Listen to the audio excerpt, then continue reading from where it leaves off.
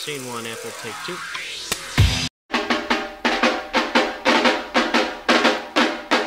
There's a scene where I warm some butter in my hand and I act like it's nothing. Well, there's nothing better than some hot bread and butter. Yeah. There you go. Did you just warm this butter up for me? Yeah. That's really nice. Oh. That's just what you do. And I've never seen anyone do it. I wish I had a concept of that kindness. You know what I mean? I'd be like, do you want some butter? Really hitting that bread.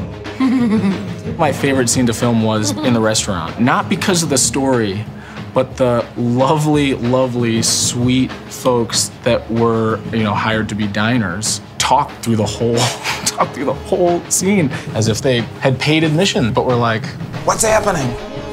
You talk and I'll talk at the volume that they were talking. Okay, sure. Okay. Oh, have you been? It would be just enough to know that it wasn't a whisper, but not enough to know what was said. Yeah. Just like. A couple of the extras were like so old. One of them is like wearing like a babushka. It looks like she was probably in Yentl, didn't change out of her costume from when she shot that, hung around New York until someone was like, you're needed on set again. She was like, okay, action, cut.